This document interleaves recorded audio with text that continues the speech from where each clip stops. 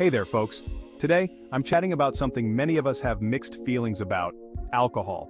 As we get older, our bodies change, and so should our drinking habits. But don't worry, you don't have to give up your favorite drink entirely. Let's dive into how you can enjoy a drink without shortening your lifespan. First off, let's talk about moderation. For seniors, moderation is key.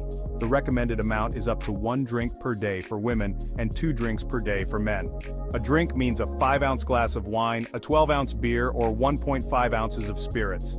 Drinking more than this can increase the risk of health problems, including liver disease, heart issues, and even some cancers. Now, let's discuss how alcohol affects aging bodies. As we age, our metabolism slows down. This means alcohol stays in our system longer and its effects can be more pronounced.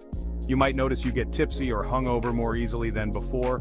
Plus, alcohol can interfere with medications, which is especially important if you're on a prescription. Speaking of medications, always check with your doctor about how alcohol might interact with any meds you're taking. Some medications can be less effective or cause harmful side effects when mixed with alcohol. On to some healthier habits. Hydration is essential.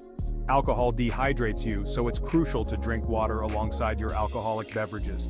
This can help mitigate some of alcohol's effects and keep you feeling better the next day. Eating while drinking is another good practice. Food slows the absorption of alcohol, reducing its impact on your system.